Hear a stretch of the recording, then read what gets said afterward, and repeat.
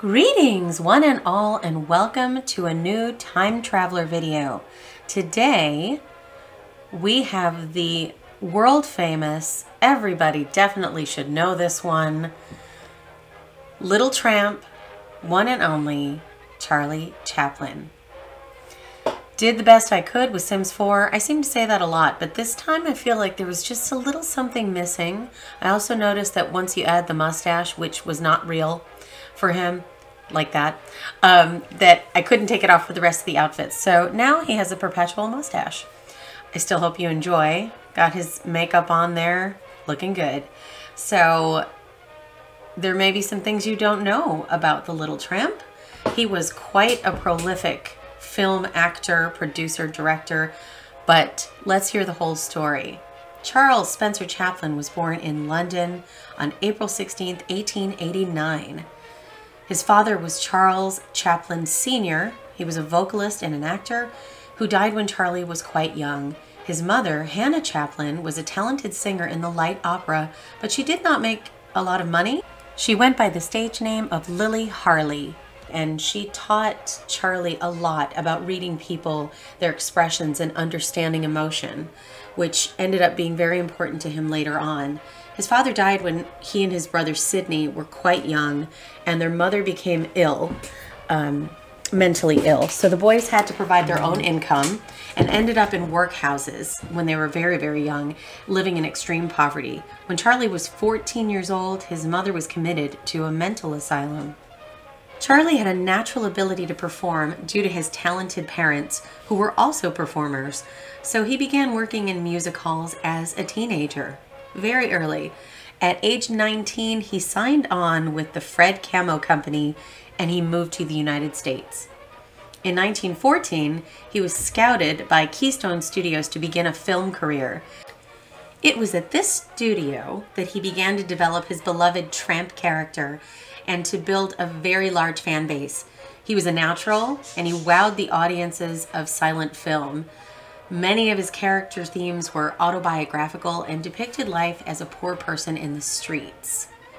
He was very ambitious, and he decided that he would have more control if he ran his own career. So he began directing his own films and moved to a variety of production companies.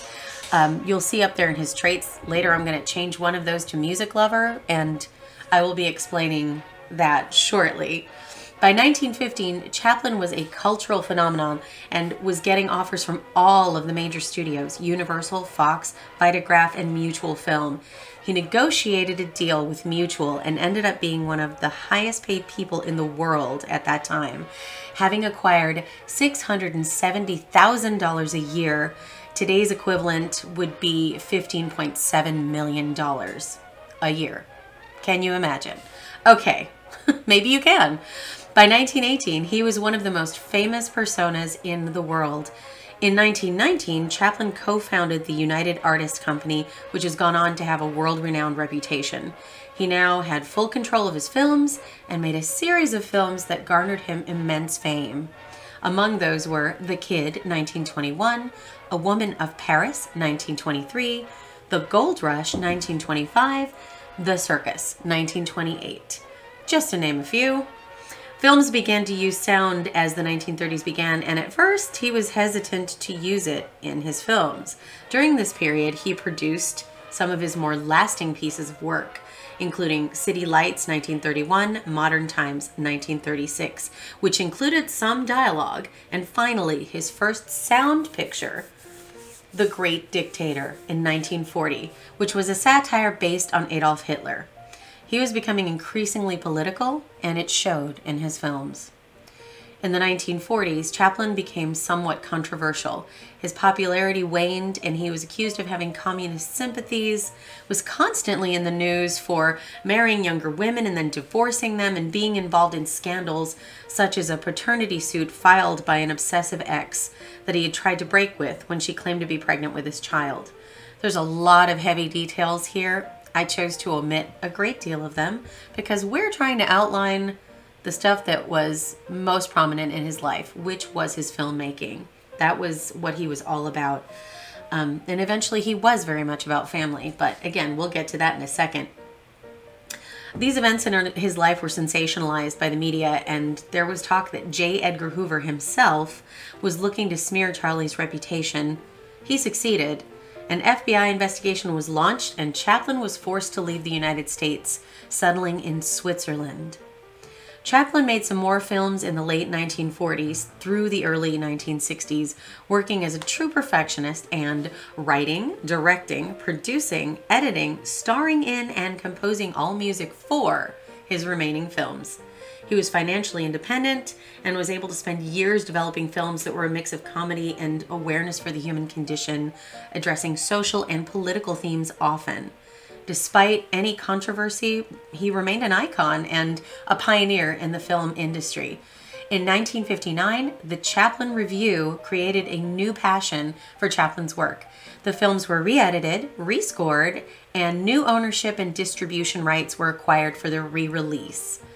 In 1962, Chaplin was allowed back into the United States, no longer considered a threat, and he suffered, sadly, a series of strokes in the late 60s and was forced to abandon new projects that he had been planning, some of which involved his kids, which were up-and-coming actors themselves. In 1972, there was yet another surge of interest in his work, and The Gold Rush, City Lights, and Modern Times, as well as The Great Dictator, were all named as being among the greatest films of all time by the Academy of Motion Picture Arts and Sciences. He was given an honorary Academy Award after being away from the U.S. for 20 years.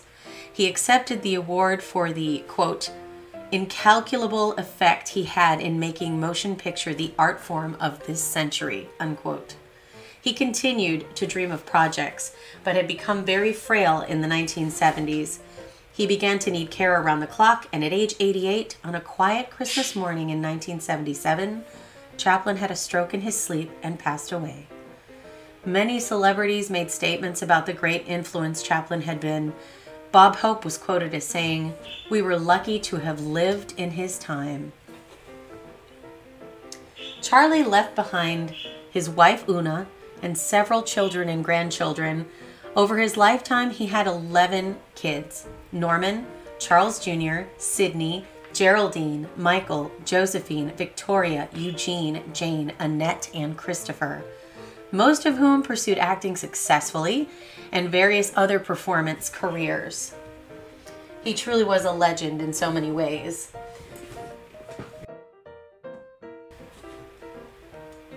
I did find one very strange tidbit about our Mr. Chaplin. It actually is kind of sad.